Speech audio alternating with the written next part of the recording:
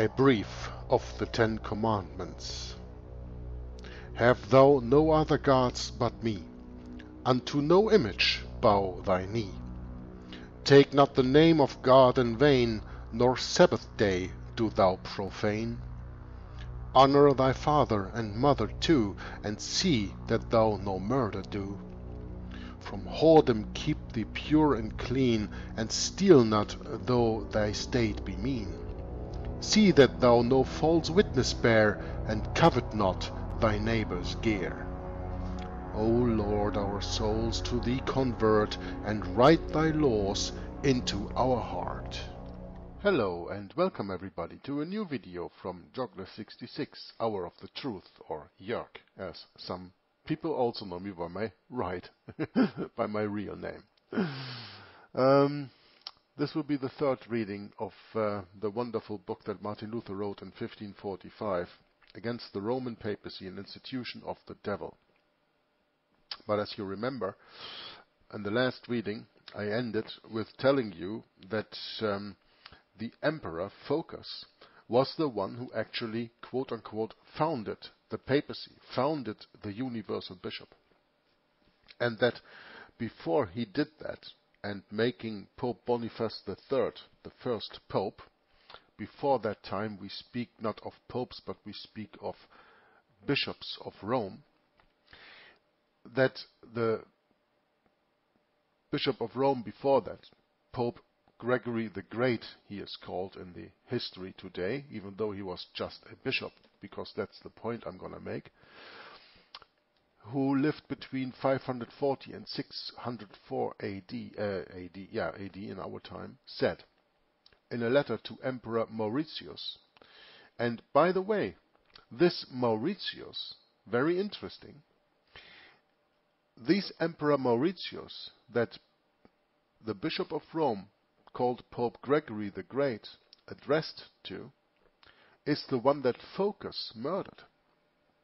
We have just read that this same Phocas, as it reads in the book of Martin Luther on page 277, this same Phocas, as a regicide in Constantinople, murdered his lord, the Emperor Maurice, and his wife and children. That is, Maurice is Mauritius. Mauritius is just the Latin version of Maurice. Okay? So, the Pope, or the Bishop of Rome, to the Emperor before Phocas wrote, quote, "Moreover, I say confidently that anyone calling himself universal priest, or distressed to be so called, shows himself by this self-exaltation to be the forerunner to the Antichrist, because by this display of pride he sets himself superior to others." Unquote. This is what the Bishop of Rome, Gregory the Great, wrote in a letter to the Emperor of the Roman Empire, Mauritius or Maurice, to state that, watch out, when there will come a universal bishop, a universal priest, a bishop who exalts himself above all other bishops, that one will be, as he said, the forerunner to Antichrist.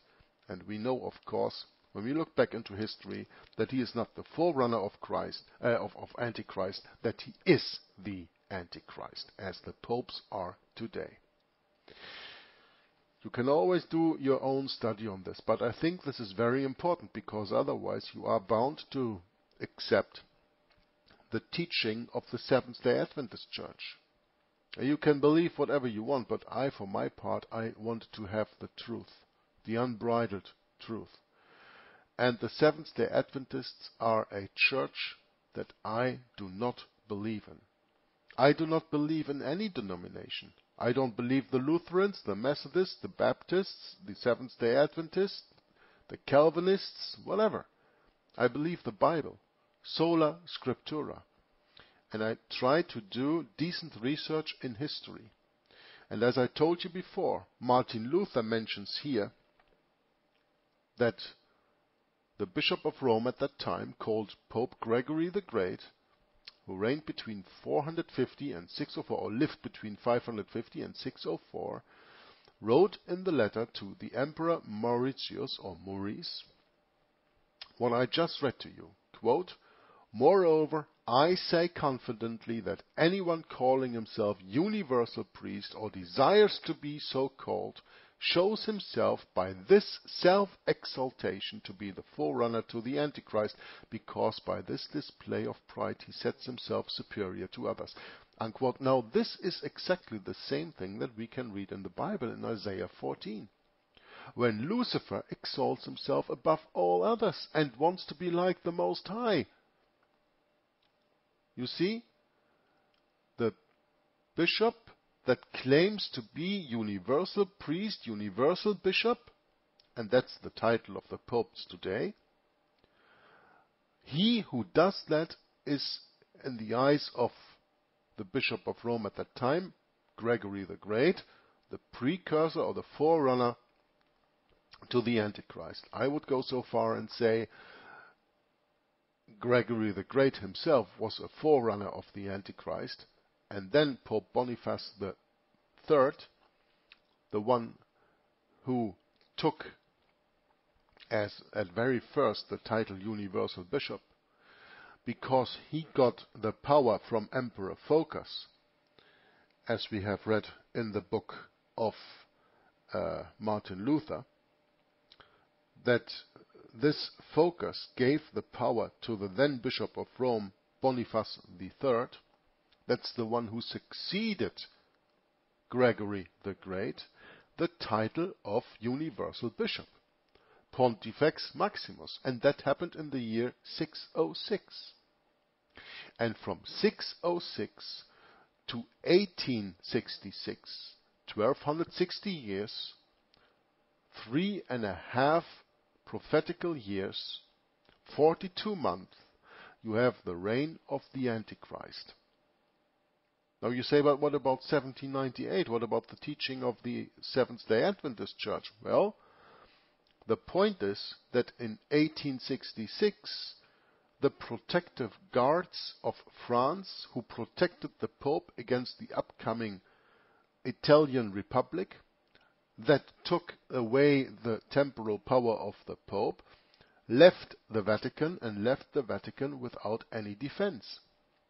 So, the point being that because of this retreat in 1866 of the French troops, the Vatican was left alone, was exposed, and the power of the then forming Italian Republic could take over, and the temporal power of the Pope was taken away.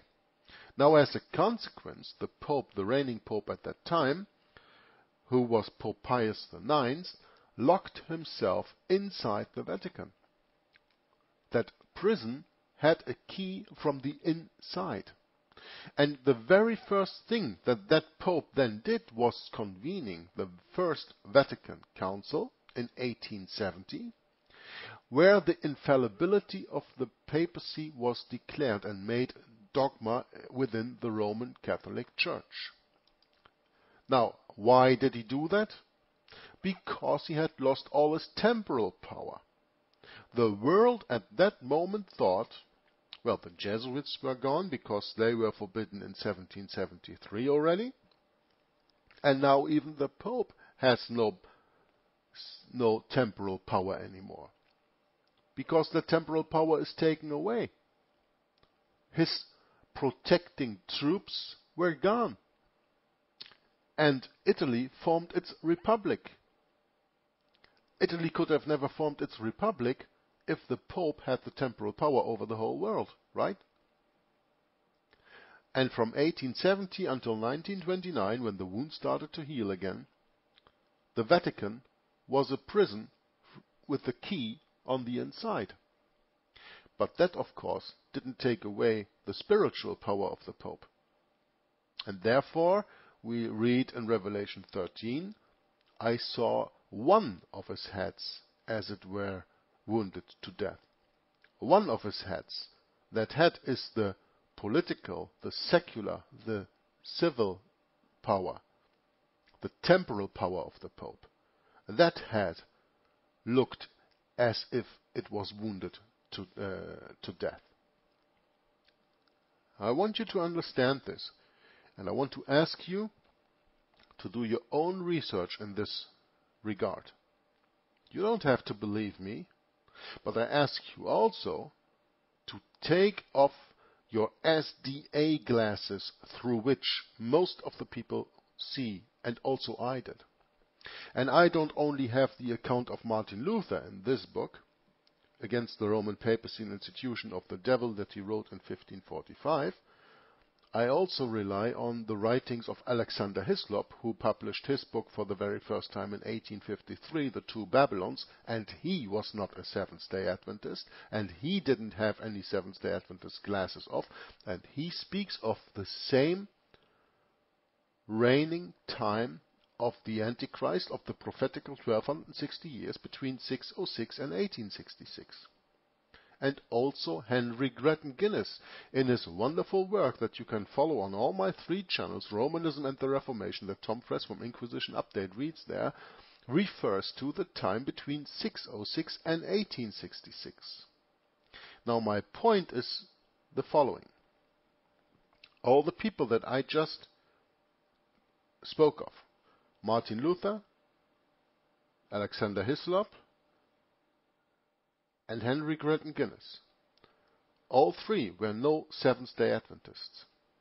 And today, all over the world, the accepted teaching of the 1260-year reign of Antichrist is between 538 and 1798. And that is because of the teaching of the Seventh-day Adventist Church. I just don't trust the Seventh-day Adventist Church. They were formed by Freemasons. Do your own research on that. Freemasons are on the top controlled by the Jesuit order.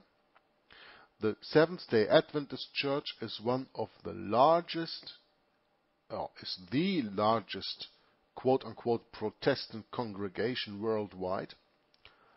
Next to the Roman Catholic Church, I think it is the second biggest Christian, quote-unquote Christian church in the world. Catholicism is not Christian, so that's why I put it in brackets or quotation marks. And of course, the SDA Church is not truly Christian, but also ecumenical and going back to under the wings of Rome. They have wonderful history teachers, I admit that. Among them Bill Hughes, who you know made the devil sign. I made a video on that. And teaches the also biblically wrong explanation of the 2,300 years prophecy from Daniel. That it's 2,300 years, not 2,300 days. That's another thing where I have to make a video on.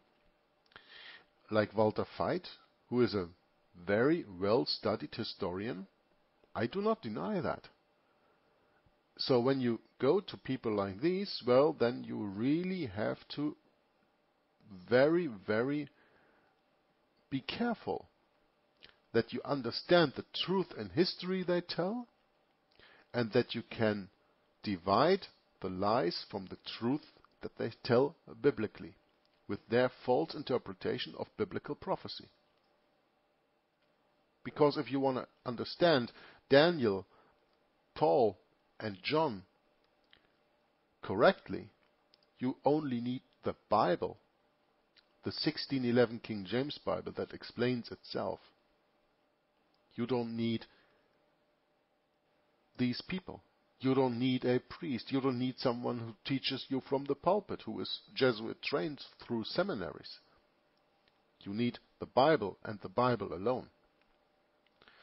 So, just going back this one little time again to the quote that we read here from the Pope Gregory, or the Bishop of Rome, Gregory the Great, to the Emperor Mauritius, "Moreover, I say confidently that anyone calling himself universal priest or desires to be so called shows himself by this self-exaltation to be the forerunner to the Antichrist, because by this display of pride he sets himself superior to others." Display of pride. What else is Isaiah chapter 14 speaking about?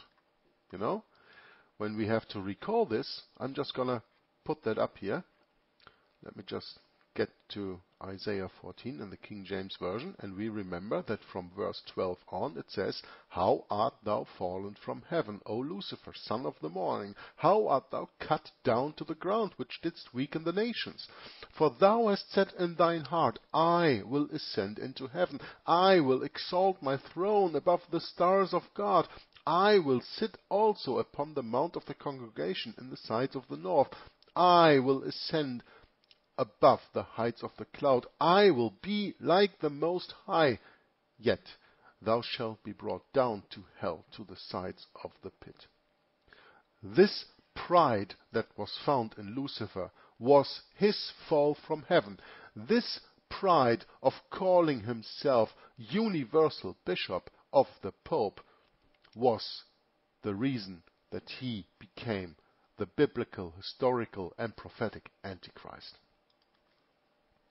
Now, with this little introduction, I want to go back to the book, and I will again repeat the very last paragraph on page 276 before we continue the reading in the book of Martin Luther, Against the Roman Papacy, an Institution of the Devil. And I hope that you consider everything that I just told you. "Very well," Martin Luther says, "let it continue as long as it can.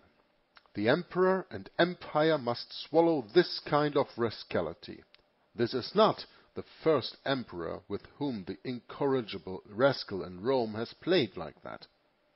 They have not spared a single one since they came to power. Maximilian I, the predecessor of Charles V, Maximilian's greatest complaint was that no pope had ever kept faith with him. I should think this Emperor Charles V has truly experienced the same thing with Clement VII, Leo X, and now Paul III. In summary, they are all the creatures and heirs of the Emperor Phocas, who first established the papacy in Rome, and whom they loyally follow.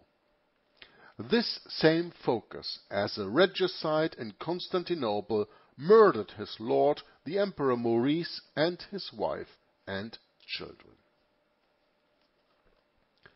The popes do this kind of thing too.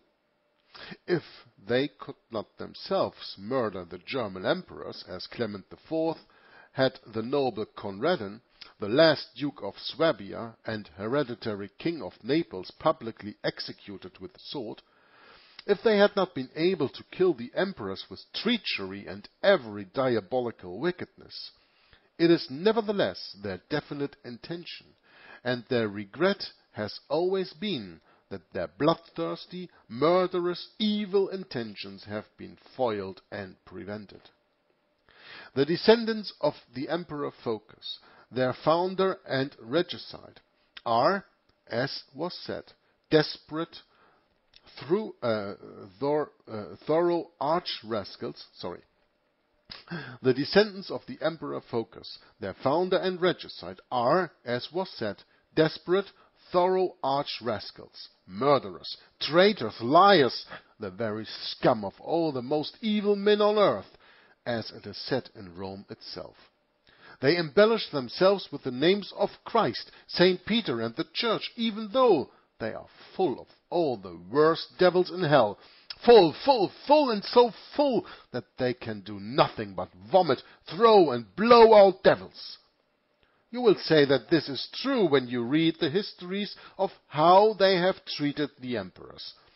Very well, as I have said, the Emperor Charles V and his empire must swallow the gibberish of the rascal in Rome, Antichrist Pope Paul III, and it really does not yet harm us very much. But it does help the See of Rome to uncover themselves front and rear, and let us see into their behinds, so that we can know them. Until now we had to believe that the Pope was the head of the Church, the most holy, the saviour of all Christendom. Now we see that he, with his Roman cardinals, is nothing but a desperate scoundrel, the enemy of God and man, the destroyer of Christendom and Satan's bodily dwelling, who, through him, only harms both Church and State like a werewolf, and mocks and laughs up his sleeves, while he hears that such hurts God or man. More of this later.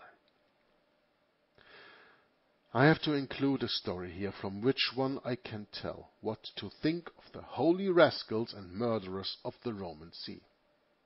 In the year of the Lord 1510, if I remember correctly, I was in Rome and heard tell this story.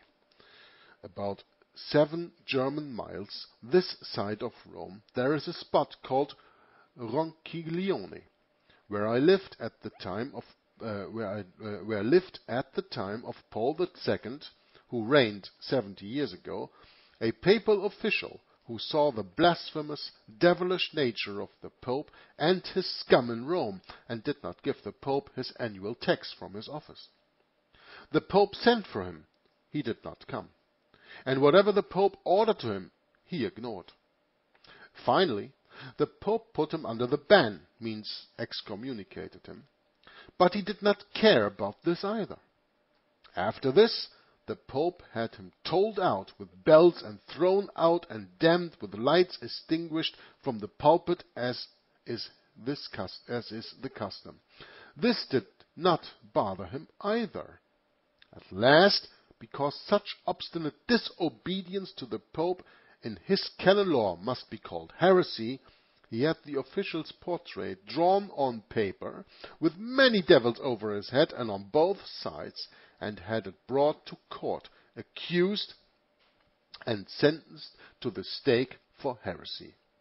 Then straightway he took the paper to the fire and burned it.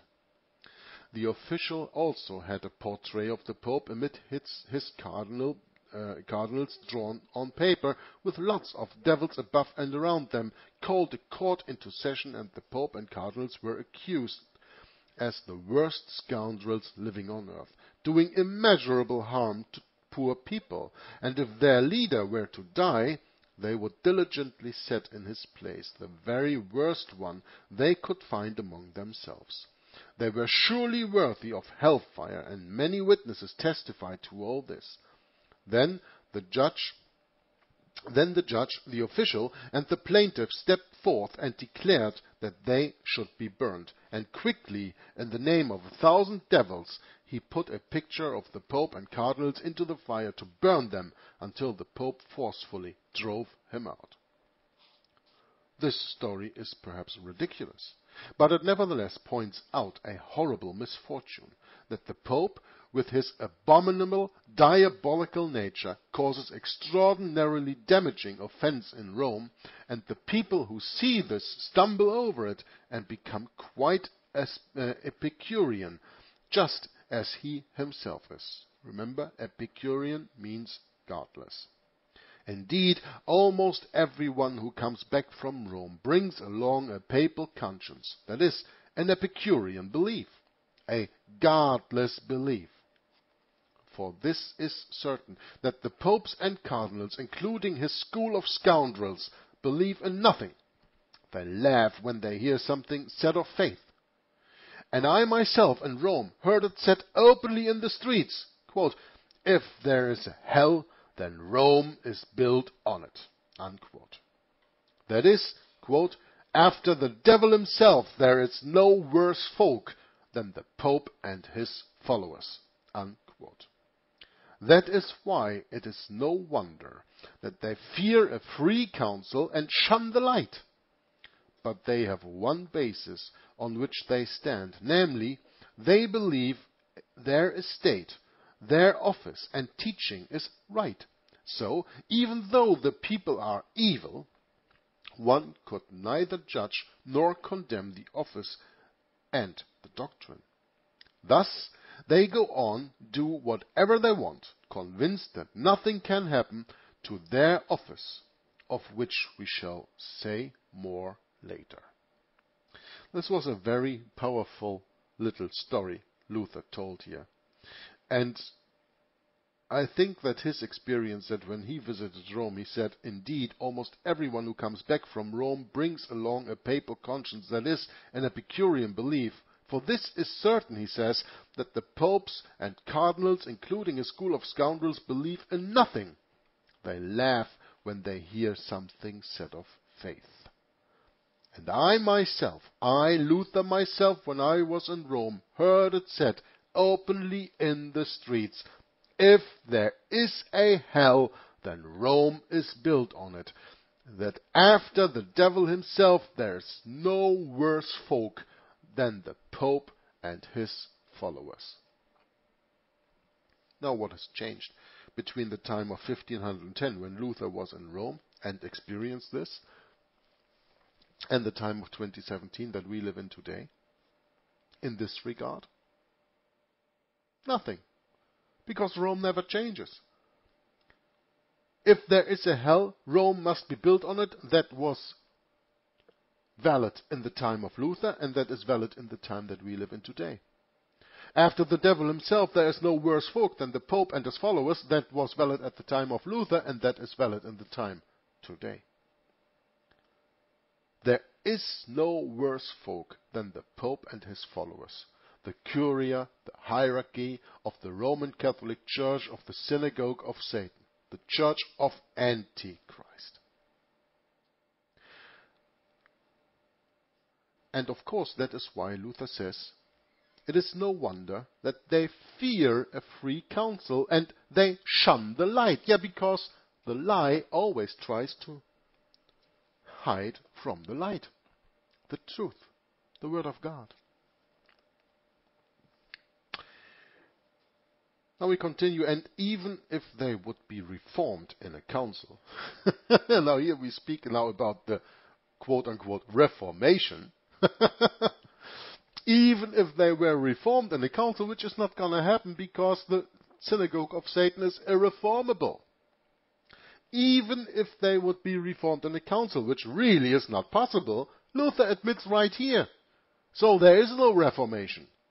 There is no Reformation, but there is a return to real apostolic Christianity. There is a starting, a building, a pillar of Protestantism, of protesting the Antichrist. But Luther said it himself right here. Even if they would be reformed in a council, which really is not possible. Luther admits it himself. There is no Reformation. You cannot reform the Roman Catholic Church. You can only come out of her, my people. That you do not receive of her sins, and that you do not be partakers of her sins, and that you do not receive of her plagues, because God has remembered her iniquities. Revelation 18, verse 4. It really is not possible to reform the church in a council, and the Pope and cardinals should promise in blood to observe it. It would still be wasted trouble and labor. They would only grow worse afterward than they were before, as happened after the Council of Constance. We have a predecessor, we have an example in history, the Council of Constance between 1415 and 1418, where Jerome and Huss were killed, martyred. They say something out of the one side out of their mouth, and they say the opposite out of the other side of their mouth.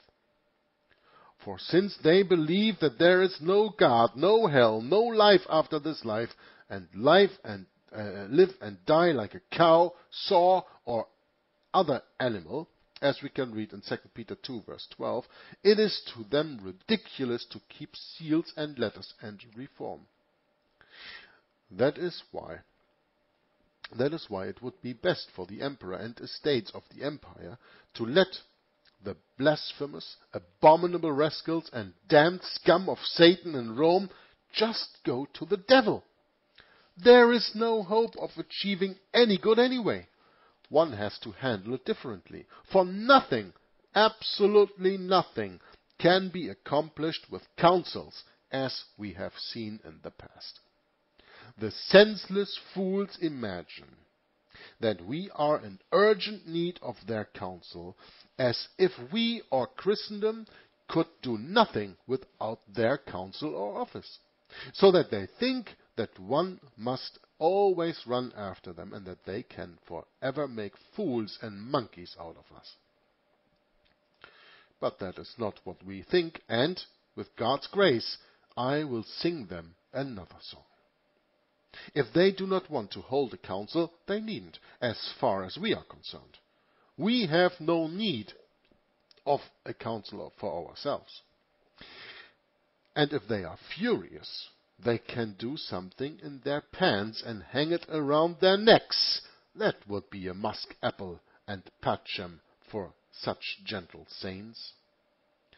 God does not think them worthy of bettering themselves, or of doing any good, before they have been given up to a base mind, as we can read in Romans 1:28. There you find a list of papal virtues, as in 2 Peter 2. Let this be enough. In Pope Paul's briefs to the Emperor Charles V, it says further, quote, "And you should know that it is not your prerogative to choose who shall be in the council, for that is the prerogative of our jurisdiction." Unquote. Did we already speak about this? I don't remember, because I spoke about that, of course, in German. But here in English, we see that in the letter that the Antichrist wrote to the Emperor of the Roman Empire, the German Charles V, "And you should know that it is not your prerogative to choose who shall be in the council, for that is the prerogative of our jurisdiction." So, the Pope takes away the power of the Emperor to determine who should attend, who should be in that council. So when the Emperor, when the temporal power has no say in how the council is formed and who is to attend or not, what do they have to say anyway? Nothing, right? All the power lies in the Pope, lies in the hands of the Pope, on the hands of the Antichrist. And that's the point that Luther is making all the time. That's the same one that he makes in his writing to the German nobility in 1520. Whether there's one council or 10 or none, it is not of any significance, because the Pope determines everything of the councils. If there is a council, when it is held, where it is held, and who is attending, and who has something to say. And even if people of secular power, like kings and other nobility, is to attend that council, they are made to swear beforehand that they will agree with everything that the Roman Catholic Church presents in that council, means all the bishops and cardinals. You can read that in Martin Luther's writing of 1520. I don't go there right now. You go there for yourself. Look it up for yourself. Martin Luther's letter to the Christian nobility in 1520. There he states absolutely this. These are the words of the Pope. And he repeats this in this little quote. "And you, Emperor, should know that it is not your prerogative to choose who shall be in the council, for that is the prerogative of our jurisdiction." Now, gently, dear Paulie, Luther continues, "Dear donkey, don't dance around. Oh, dearest little ass Pope, don't dance around. Dearest little donkey, don't do it. for the ice is very solidly frozen. This year, because there was no wind, you might fall and break a leg. If a fart should escape you while you are falling, the whole world would laugh at you and say, "Ah, the devil! How the ass-pope has befouled himself!" And that would be a great crime of less majesty against the Holy See in Rome, which no letters of indulgence or plenitude of power could forgive. Oh, that would be dangerous! So consider your own great danger beforehand, hellish father. Dear one, why shouldn't the emperor have authority to name at least several who should be in the council, since the 4 principal councils of Nicaea, Constantinople, Ephesus, and Chalcedon were not called by the popes, as there was no pope yet at that time, referring to the beginning of the video, nor by bishops, but solely by the emperors, Constantine, Theodosius I, Theodosius II, and Marcian, who assembled, called, and named the bishops to the council, and themselves attended it. Yes, we afterward established in our decretals that only the Pope should convoke councils and name the participants. But, dear one, is this true? Who commanded you to establish this? Who gave you the power? Silence, you heretic! What comes out of our mouth must be kept. I hear it. Which mouth do you mean? The one from which the farts come? You can't keep that yourself. Or the one into which the good Corsican wine flows? Let a dog shit into that. Oh, you abominable Luther! Should you talk to the Pope like this? Shame on you too, you blasphemous, desperate rogues and crude asses! And should you talk to an emperor and empire like this? Yes, should you melon and desecrate for such high councils with the greatest Christian emperors just for the sake of your farts and decretals? Why do you let yourselves imagine that you are better than crass, crude, ignorant asses and fools who neither know nor wish to know what councils, bishops, churches, emperors, indeed, what God and His word are? You are a crude ass, you ass-pope, and an ass you will remain. Luther does not take any prisoners of his words here. He lets it all out. I love him for this. This book reads just wonderfully. Let a dog shit into that, he says. And the Pope replies, "Oh, you abominable Luther, should you talk to the Pope like this?" Yes. Luther replies, "Shame on you too, you blasphemous, desperate rogues and crude asses. And should you talk to an emperor and empire like this?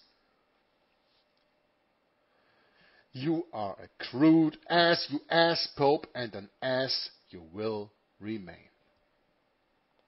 Again, Martin Luther continues, "Besides these 4 great councils, there have been many others, now and again, in Greece, in Asia, in Syria, in Egypt, in Africa, which did not first confer with the Bishop of Rome about it."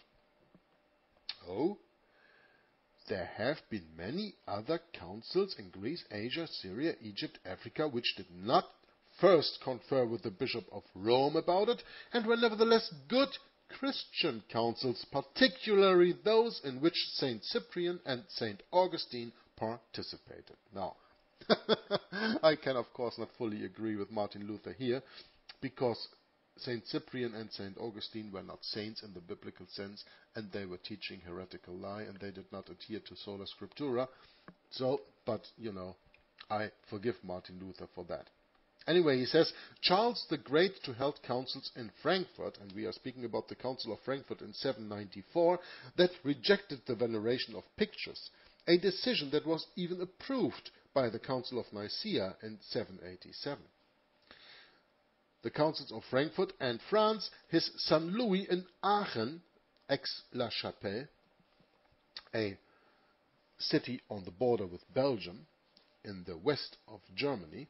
The Council of Aachen, held in 816 and 817, under Louis the Pious, who lived between 814 and 840, was primarily concerned with organizational reforms in the church.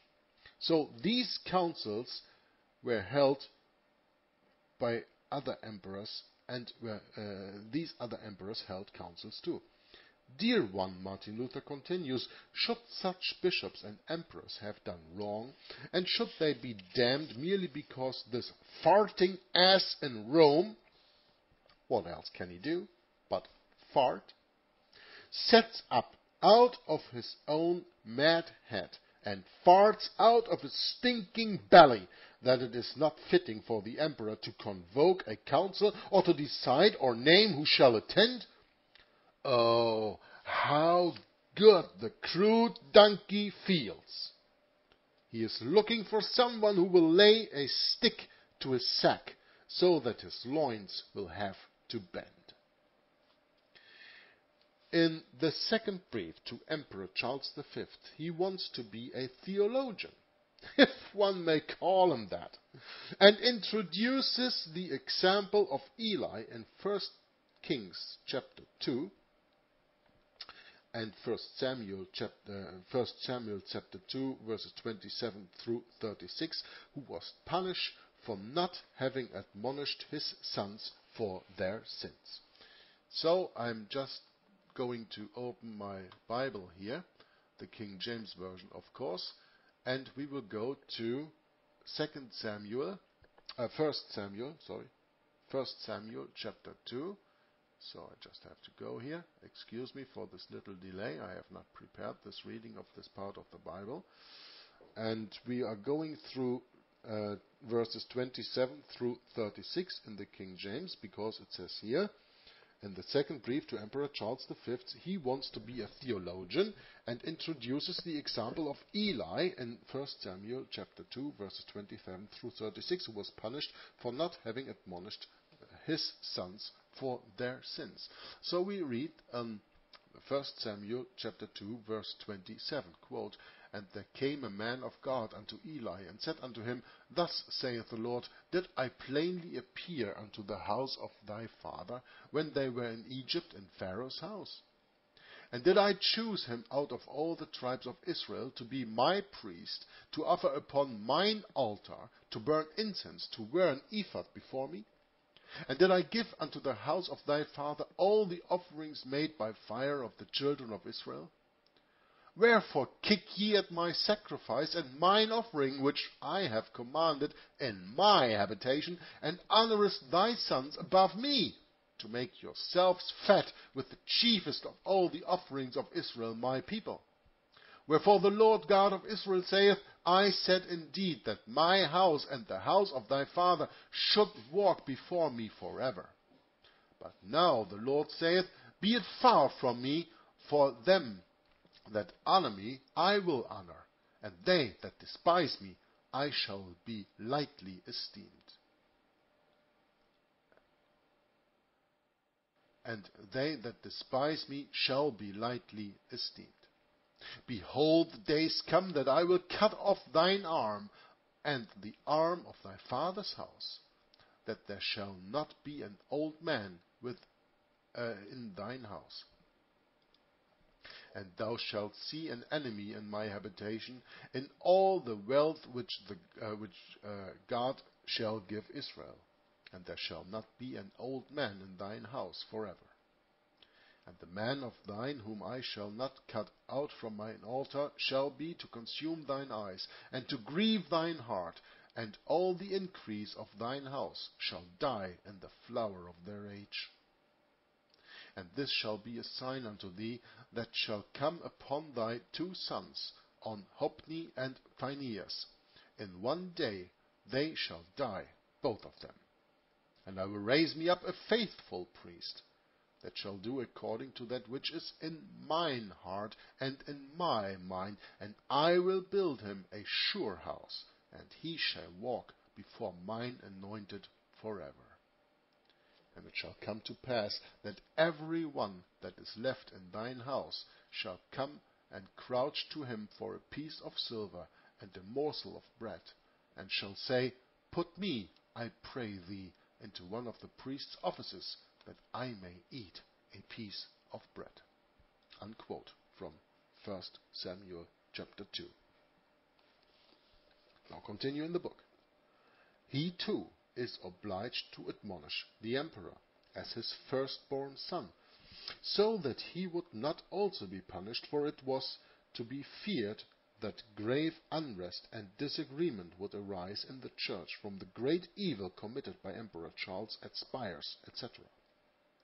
Here once again the desperate rascal and scoundrel Paul III, with his hermaphrodites, talks gibberish, just as though no one knew what their hellish, devilish doings in Rome were like, or how he himself, the insatiable, bottomless pit of covetousness, Paul III, including his son, and you have to know that, of course, that Pierluigi Farnese, Cardinal Alexander Farnese, had 4 children when he became Pope Paul III in 1533. So that Paul, including his son, and we are speaking about his worldly son, carries on with the possessions of the church. No, his son does not sin, does nothing that his father Paul would have to punish. The cardinals, hermaphrodites, and servants of the Roman See, quote, in their front parts men, in their back parts women. Yeah, aparte anteviri, aparte post mulier. In the front they are men, in the back they are women. They are hermaphrodites, as Luther calls them most of the time, means they have 2 sexes. That also means that they are sodomites. A hermaphrodite, a 2-sexed individual, can also be just another term for a sodomite. And this is what Martin Luther wants to make clear here. In their front parts men, in their back parts women, are entirely clean and have no need of admonition. And as the poet Mantuanus writes of the Curia, and this is very interesting, here follows a translation of the original Latin poem that is written by Mantuanus, and this follows here in Latin and is translated into English. In my German version, when I read this book, there was no translation, so I had to translate from the English into the German to give my German viewers an idea what Mantuanus wrote about here. And the interesting point is that Baptista Spagnolo Mantovano, who lived between 1448 and 1516, he was called the Mantunean, for his hometown, Mantuna, was a vicar general of the Carmelite order. The Carmelites are another monastical order of the Roman Catholic Church. This passage is found in the Calamites of our times on the 7 deadly sins. 7 deadly sins. Wherever does the Bible speak of 7 deadly sins? The Bible speaks of 10 commandments, and when you break one, you break all, and that is a sin. The breaking of the law is a sin. The Bible doesn't make any difference between a venial sin and deadly sin, and like all the Roman Catholic Church teaching does. Get your Bible out if you don't understand it. So on the calamities of our times, on the 7 deadly sins, in that book that he wrote, that we can also find at Boehmer, who is a very interesting historian, because he is cited also a lot of times in the book the history of the hidden history of the Jesuits, the secret history of the Jesuits from Edmond Paris, that you can also follow on my channel in the future. Anyway, this Mantuanus wrote a poem in Latin that I will read to you now in the English version as it is translated in the book of Martin Luther Against the Roman Papacy, an Institution of the Devil, on page 282. Here follows the quote.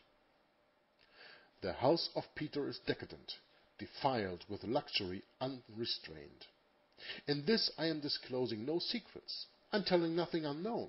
I crave permission to state matters of common knowledge. This is what the cities and peoples talk about. This is the scandal, the old established scandal throughout all Europe that is destroying good sound morality.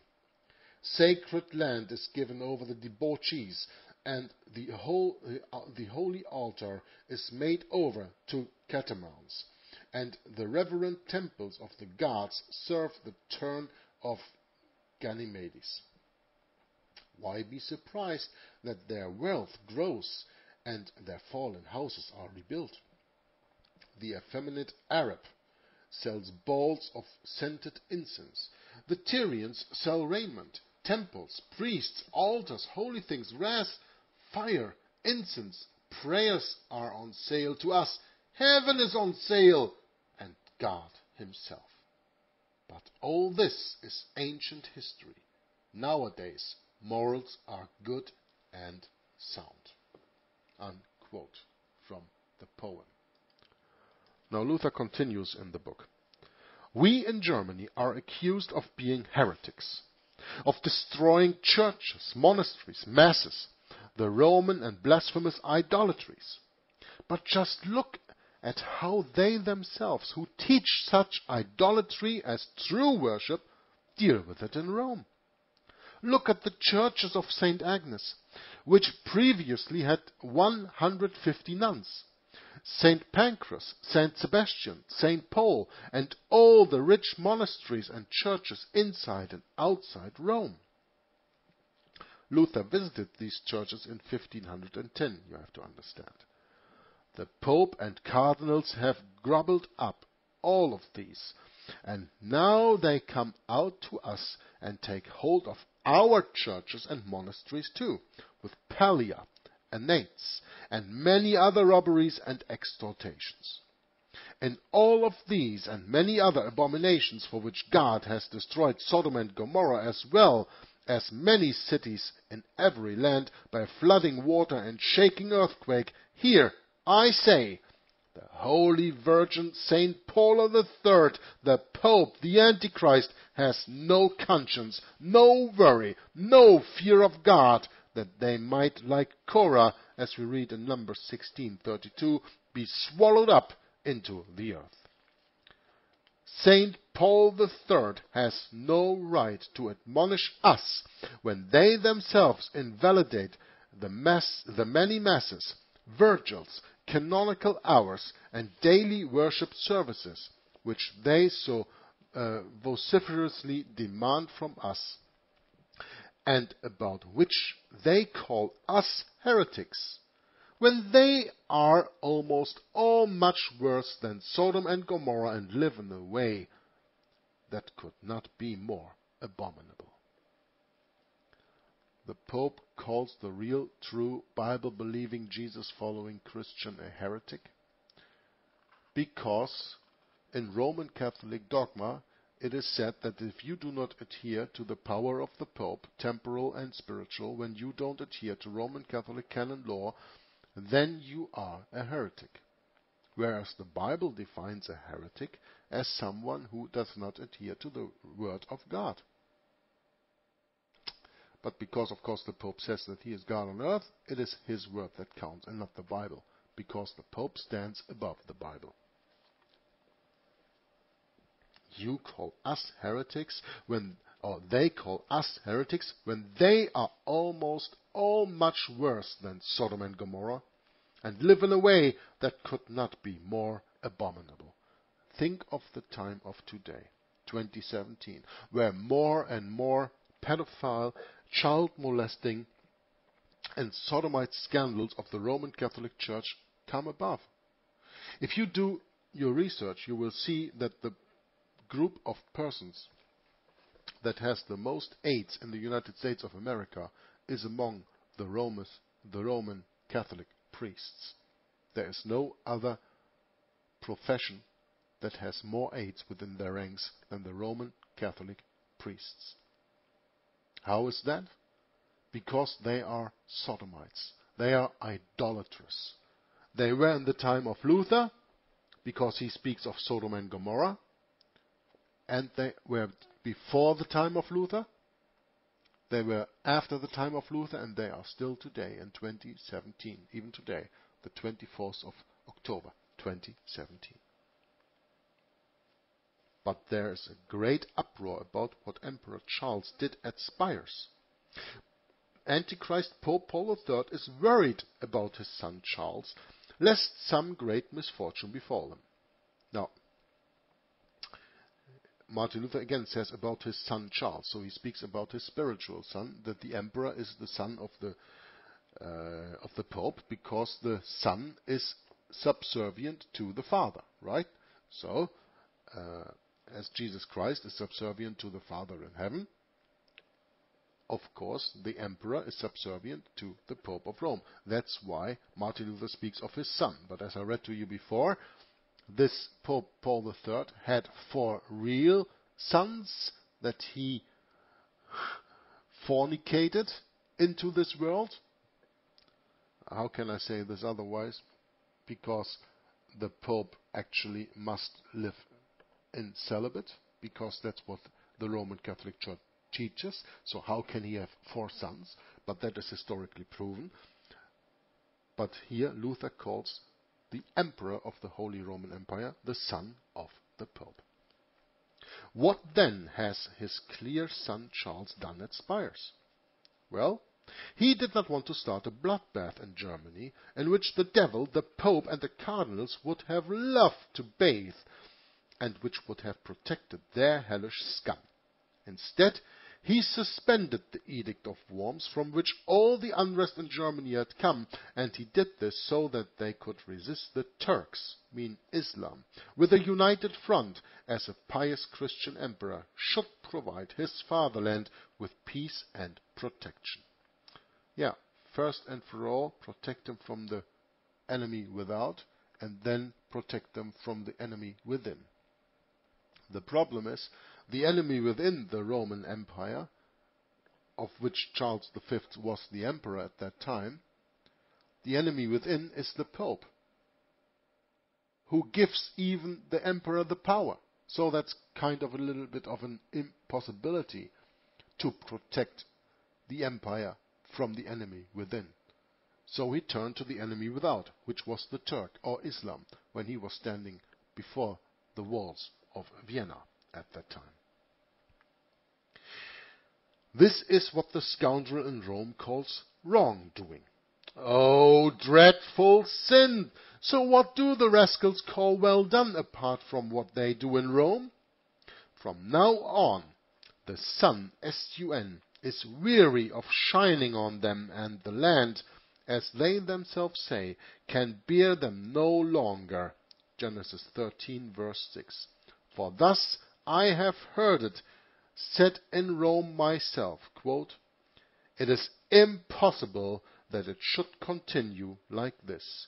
It must break." Now we've reached 57.5 minutes, and I'm going to stop the reading right here. Next time I will continue by probably going back and read this little last paragraph that we read right now. We have come to page 248, and I hope and pray that you were edified by this reading, that you were edified by the history lesson I gave you in the beginning about the history of the murderous Emperor Phocas, Boniface III, the Pope of Rome, the very first Pope of Rome, the Bishop of Rome, who admonished himself as universal bishop. Instead, or no, not instead, but even despite of the warning that was given by the Bishop of Rome that preceded him, Gregory the Great, who said, "Moreover, I say confidently that anyone calling himself universal priest," universal and Catholic are interchangeable words, Catholic priest, universal priest, universal bishop, or desires to be so called, shows himself by this self-exaltation, think of Isaiah 14, to be the forerunner to the Antichrist, because by this display of pride he sets himself superior to others. Do your own studies on this, and you will see that I have been telling you the truth all along. Until next time, Jörg from Juggler 66, Hour of the Truth, says goodbye. God bless you and bye-bye.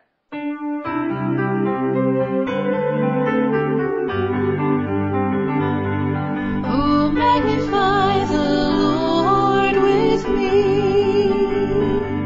and let us exalt his name together. Oh, magnify the Lord with me, and let us exalt his name together. Let's magnify the Lord so that he is seen more clearly. Psalm 34, verse 3. Let's exalt his name together.